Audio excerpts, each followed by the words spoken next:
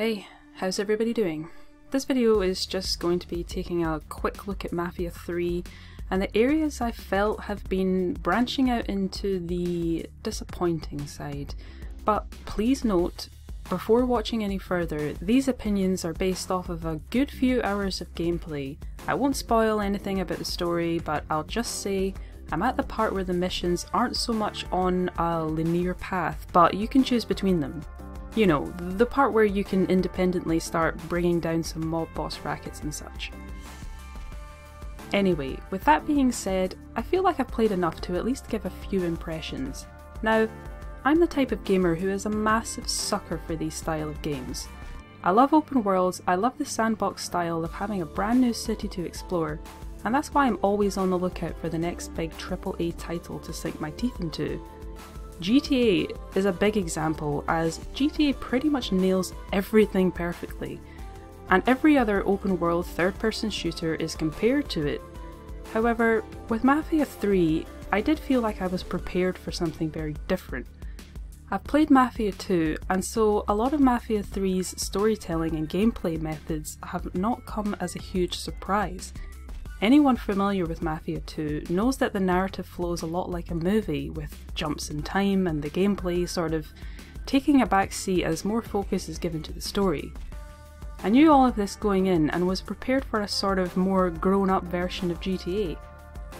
A more serious, hard-edged look at what could be done with a city in an open world. But it seems the more I play, the more I'm noticing just some of the game's shortcomings. And I'm just a little disappointed. Firstly, the open world hasn't progressed much, if at all, since Mafia 2. The thing that drives me crazy about devs who clearly have put their heart and soul into creating an open world is when there's nothing to do in their open world. The detail and design of their creation of New Orleans looks fantastic. Go for a drive on a clear sunny day and it's just great to look around and take everything in. But then after you've driven around for a bit, the novelty wears off and you're left with a giant playground with no actual equipment to play on. I had the same complaint about L.A. Noire.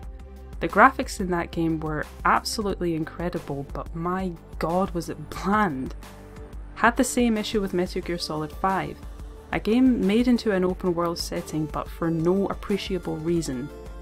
In Mafia 3, it follows the same problem of paper-thin emptiness. I was hoping after a few missions things would open up, but it hasn't happened yet. If it's still to happen, then I apologise and I'll retract this complaint. But there's no mini-games, no races, no people to meet that are completely separate from the main story. There's no shops or bars. Okay, well, actually there are shops and bars, but you can't do anything at them. Even in Mafia 2 you could go in, order a drink, and have your health refill. Even in Mafia 2 you could buy clothes. You could change outfits to actually remove your wanted level from the police. And that kind of brings me into my second complaint. There's no character customization whatsoever. They've literally regressed in this area since Mafia 2. Yes, it was still very basic, but you could at least change Vito's appearance. In Mafia 3, you're stuck wearing whatever clothes the game wants you to wear. There's no change in hairstyle, no tattoos, no nothing. And I was just hoping for something more. But that's a minor complaint really. In the grand scheme of things, customization doesn't actually matter a great deal. But it's still a nice thing to have help with immersion and having a better connection to the protagonist. Thirdly, I have to talk about the enemy AI, which can be straight up bad at times. Honestly, in current year, the AI should probably be better than this. Stealth is sort of a joke, and I would argue that even Uncharted 4's stealth is better than this. It just feels so tacked on. The enemy can take forever to notice you. Their cone of vision seems extremely short and forgiving. This is fine, I suppose, if you don't care much for stealth. Something tells me that they actually want you to play this game with more of a focus on combat instead. The combat in itself is okay.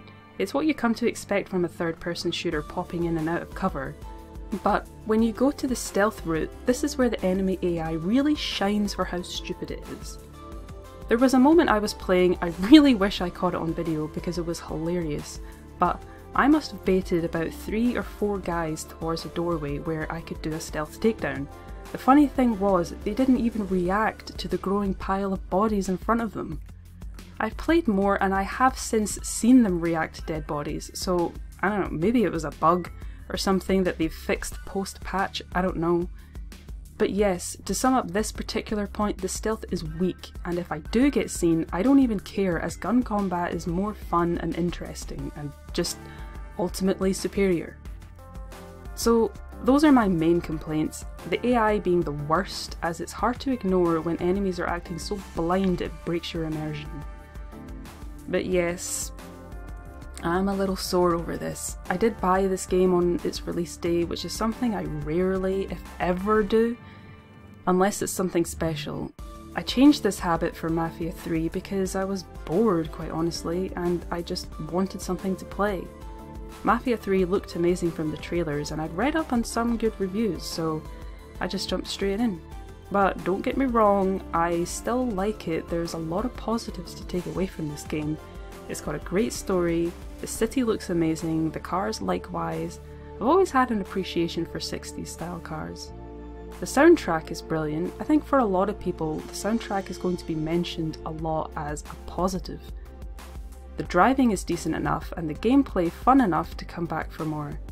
I'll without a doubt complete it. I'm playing on the hardest difficulty, which from this footage right here, I almost died horribly but somehow managed to scrape through it.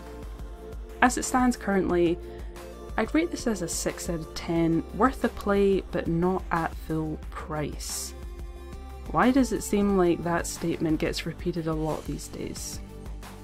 Anyway, thanks for watching and I'll catch you next time.